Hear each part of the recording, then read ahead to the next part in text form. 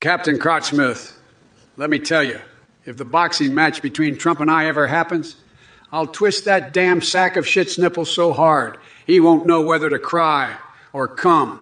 And as for the rest of you dick knobs in the chat, let me just say this. Your messages are so pathetic, even Marjorie Taylor Greene wouldn't touch them with a 10-foot pole.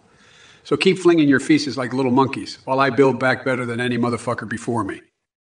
First of all, Sleepy Joe, let me tell you something. I don't give a flying fuck about your twisted nipple fantasies. Keep that sick shit to yourself. And as for the rest of you dickwads in the chat, did your mommies not give you enough attention when you were little? Is that why you're flinging verbal poo like monkeys? Sad. You know what's not sad, though? The fact that I'm going to win the 2024 election in a landslide and continue making America great again. Believe me, nobody knows how to run this country better than me.